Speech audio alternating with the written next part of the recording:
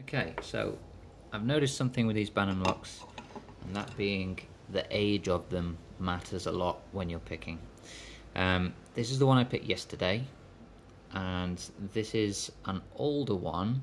Still got all its pins, everything in there as well. Lots of variances, excuse my phone. Lots of variances on there for the pins and everything. But it's going to be much easier to pick, and I'll show you that in just a second. I've relearned the binding order on this one a bit better now, so it shouldn't take as long. But this is a newer style one. Well, not new style, but same style, newer lock. Much less use. So we're just going to go about picking this one. That's pin stack 2. Should be pin stack 3. 1, 2, 3, 4.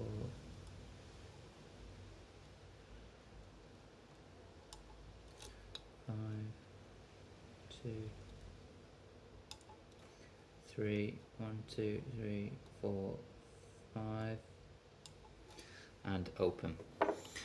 Okay, so that's me picking that as I know the binding order.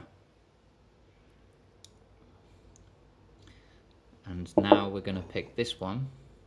Exactly the same lock, different key for it obviously, and this one has been used somewhat a bit more. Tighten that up in there. It's not going to turn very far. In fact, I'll forget it, it'll be fine. Pop this in here. It's a bit tighter. Obviously, if you clamp these up like this too much, you're going to pinch the core, and that'll make it harder as well. So, pin 2, pin 1, and the lock is open.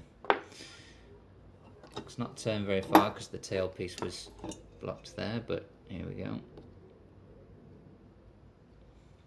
So only 2 pin stacks out of that one needed to be picked.